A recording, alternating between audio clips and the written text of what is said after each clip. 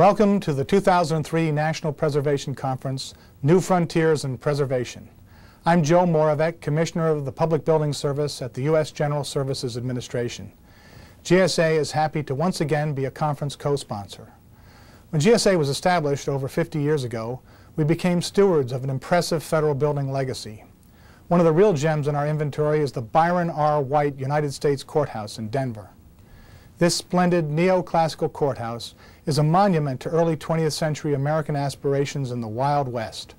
The building proudly mixes symbols of ancient Greece and Rome with the American frontier. Lining the facade are noble Ionic columns capped by eagles, representing the federal government. Bighorn sheep, sculpted by Gladys Caldwell Fisher, flank the entrance, bringing to mind the nearby Rocky Mountains. Carved into the gleaming white Yule marble walls are inspiring Latin inscriptions, along with the names of adventurous Pony Express riders, including Buffalo Bill Cody.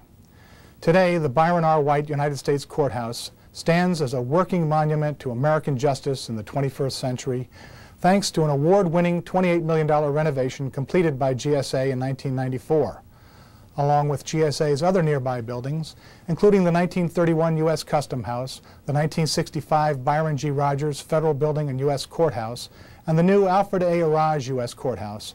The 1910 Byron R. White United States Courthouse serves the needs of federal workers while adding to the vitality and architectural richness of historic downtown Denver. Enjoy your tour of this stunning federal courthouse.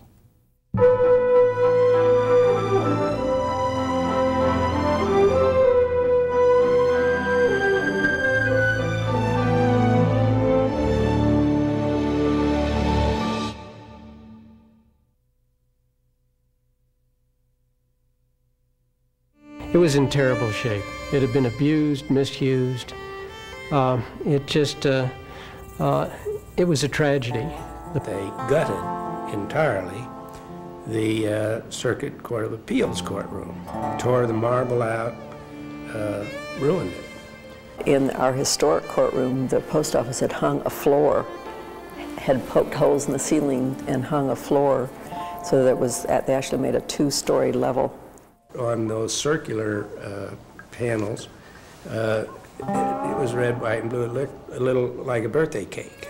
Big, generous hallways that were 20, 30 feet wide get cut down into a slanty little place where you walk between office boxes and cubicles and whatnot. By the 1980s, the once majestic Denver Post Office and U.S. Courthouse was the victim of 3 decades of crude renovations. Artless attempts to modernize and expand. These renovations proved as inadequate as they were destructive. We had outgrown the available space. The number of judges was increasing.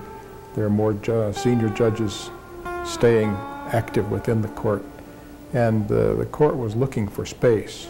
I don't think we want to go in that building. It's too old. It's not really suitable as a courthouse. Let's build us a new building. Denver was having growing pains, again.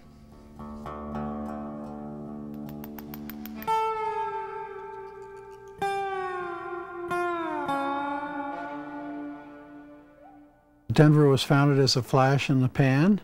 Some golden sand was found in Cherry Creek in the South Platte in the summer of 1858. And this gave birth to one of the great mass migrations in U.S. history. It had a quick start and then a bust.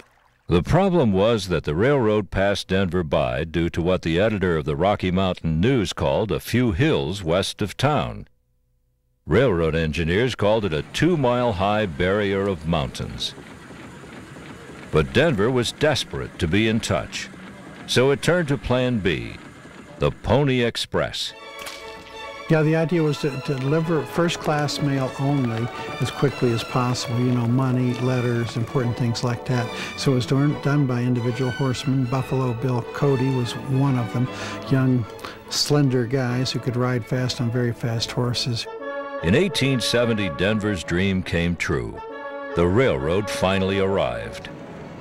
2 decades later, the Queen City of the Plains was thriving, with a post office, a courthouse, and visions of real grandeur. Denver's Mayor Spear went to Chicago, saw the World's Fair in 1893, and was impressed with how Chicago had transformed this marshy lakefront into a city beautiful, into these classical, beautiful cities. Well, he comes back to Denver with this vision dancing in his head, this dream of how beautiful and wonderful cities could be, and begins to transform Denver, which was a very dusty, drab, ordinary, unplanned, kind of chaotic boomtown. Denver's quest was to be the center of power in the new American West. But there was one mark of legitimacy it lacked: a big new federal building.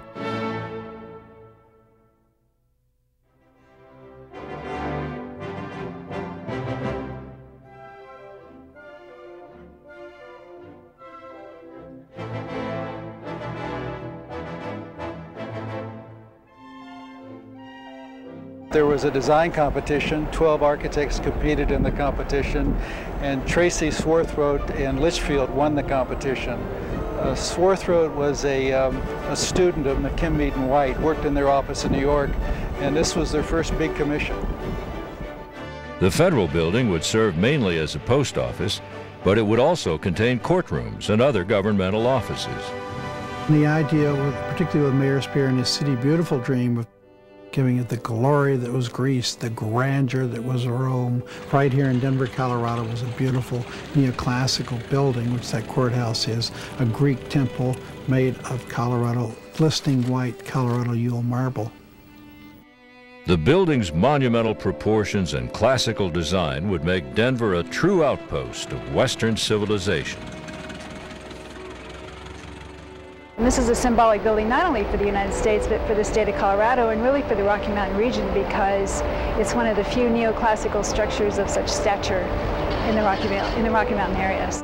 Ionic columns, short spans between columns, just the exuberant use of marble, the carvings, the way the stone was incised. Everything was pretty true to what a Greek temple might have been in Athens. Yet it was uniquely American. The column capitals incorporate eagles, the United States Capitol, and other symbols of our American justice system. There's a list of other post offices where the letters that began here would be sent across the country.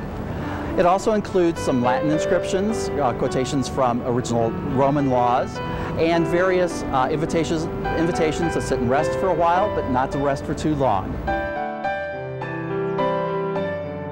Denver is always noted for the Rocky Mountains and the wildlife and the outdoor activities for Colorado. And along the side entrances to the facility, we have marble sculptures of the bighorn sheep that are known throughout the Rocky Mountains. They were commissioned in 1936. They were commissioned by a lady named Gladys Fisher, a Denver native who was prominent in local sculpture during the 30s.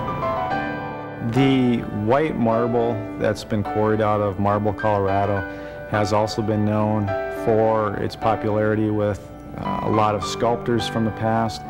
And some of the more notable items that have been the Lincoln Memorial and also the Tomb of the Unknown Soldier. The interior of the building featured 4 principal spaces: the post office lobby, the district court, the Court of Appeals, and the law library. The first floor lobby was originally the main post office for Denver. And in honor of the history of the Postal Service, they carved the names of various Pony Express riders in the walls. Finally, Denver had its place on the national map. Now it needed to prove it was world-class.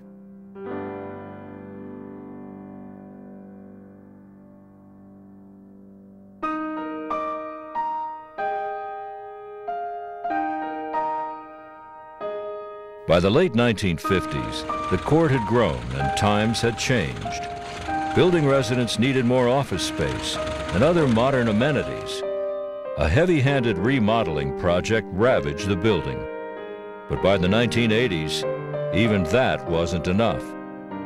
The building was obviously inadequate for the court as it was growing. And the Byron Rogers, as it came to be called, Courthouse was built, which came online in 1965, later in the year. And we all moved to that building. In 1973, the old Denver Post Office and U.S. Courthouse was placed on the National Register of Historic Places. It was listed as a Denver landmark in 1974, but its fate remained uncertain. In 1988, the General Services Administration acquired the derelict building with the goal of restoring it to serve the needs of a 21st century judiciary. The commitment of GSA to that kind of historic preservation really speaks volumes about the commitment of government generally to remembering our historic links and how powerful they are as reminders of who we are today. The GSA requested qualifications from architects, and based on that they held interviews. The winner was Denver's own Michael Barber Architecture. At $28 million, the renovation would be both cost-effective and sensitive to the building's architectural integrity. The price per square foot was $115, roughly half the cost for a new courthouse. It was a tremendous investment. At the time, obviously, $28 million seemed like an awful lot of money. As a matter of fact, at one point in the project, we had to go back to get an additional $10 million. But I think anybody who looks at this building today knows that that was a bargain. In 1991, the building was closed for renovations. The architects worked closely with a judge's restoration committee. They spent a lot of time talking to us about what our needs were in terms of space. And then they took that and interpreted it in accordance with the history of this building in a really sensitive and great way. And so when we sat down with them, we'd come for a meeting. As I recall, they'd show us these plans and we'd say, wow. I changed my view altogether and got very excited about it, to the point that I had my own hard hat. And I used to come over here every day, morning and evening, to check on the progress. The exterior was completely cleaned and the marble repaired.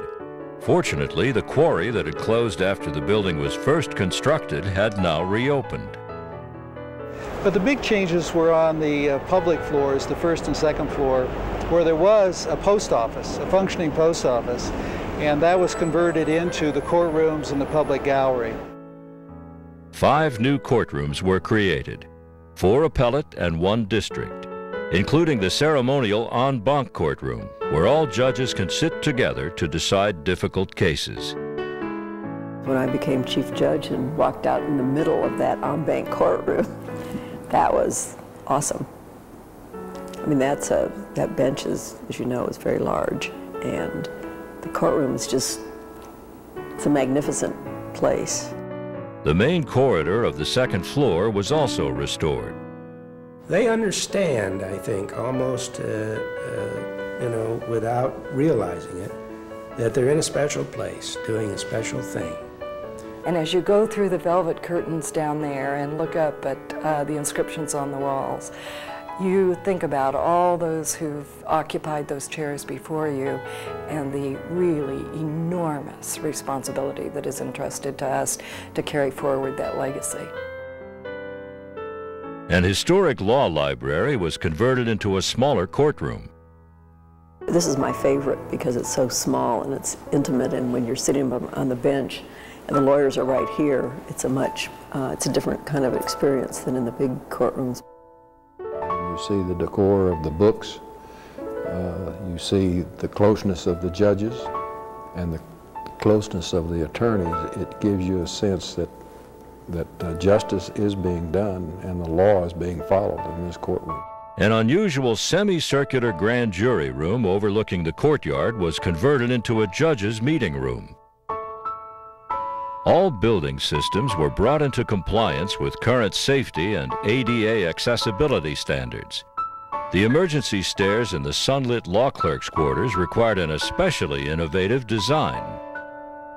There was a lot of research projects along the way to fit modern technology with a historic building. I think this building is one of the great examples of how you can use an old building and meet new needs.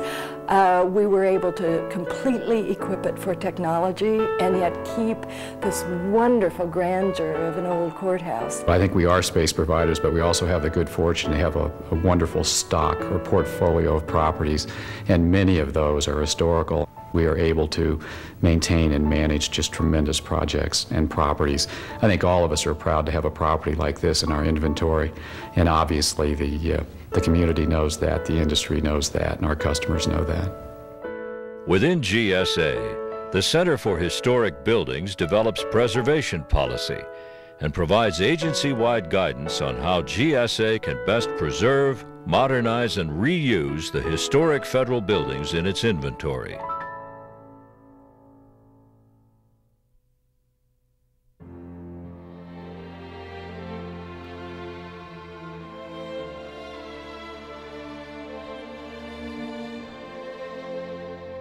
On August 10, 1994, the courthouse was rededicated the Byron R. White Courthouse in honor of the first Colorado native ever appointed to the United States Supreme Court, a man hailed by President Kennedy as the ideal new frontier judge.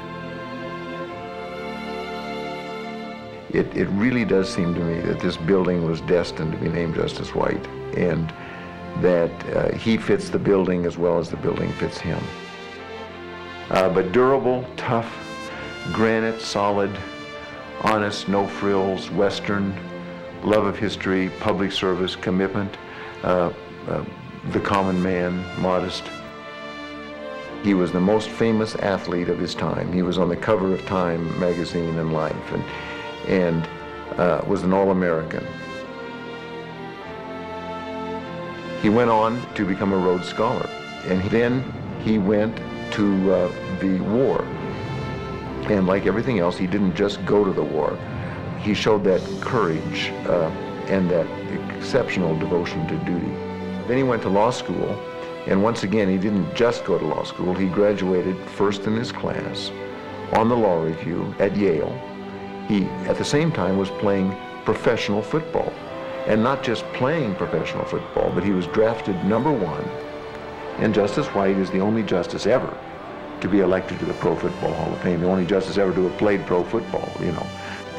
Then he worked for President Kennedy in his campaign, became the Deputy Attorney General of the United States, and then at age 43 was appointed to the United States Supreme Court.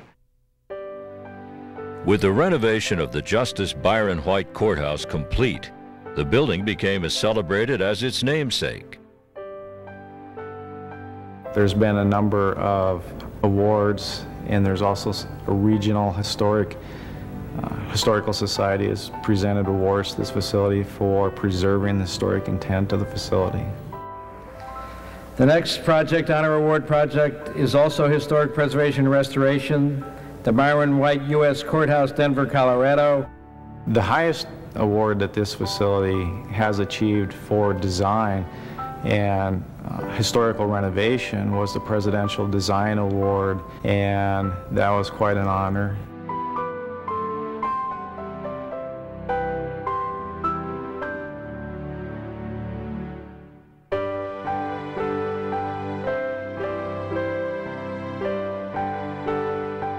I know that it is true that all of the court feels that this building is the public's building, and that to the fullest extent possible, we want to make it not only open to the public, but friendly to the public. The building also continues its legacy as the backdrop for many important cases. This is a special building. And I've been in courthouses all around the country. Many of them are very beautiful, many of them are very modern. But when I come home, I feel like I'm in a courthouse again. I watch lawyers and school children and visitors from the public fairly closely to see what their reaction is to these rooms, because there are very few buildings left that are able to maintain the incredible awe-inspiring atmosphere that you find in this courthouse. And whether it's a small child or a very practiced lawyer, they stop and they look around, and there is a sort of a quiet that sets in before we go to the business of the day. I think with all of the aluminum and steel in downtown Denver, it was important that we regain a sense of the past. I love this building, and I think it has helped to restore a sense of where Denver was and how it has changed.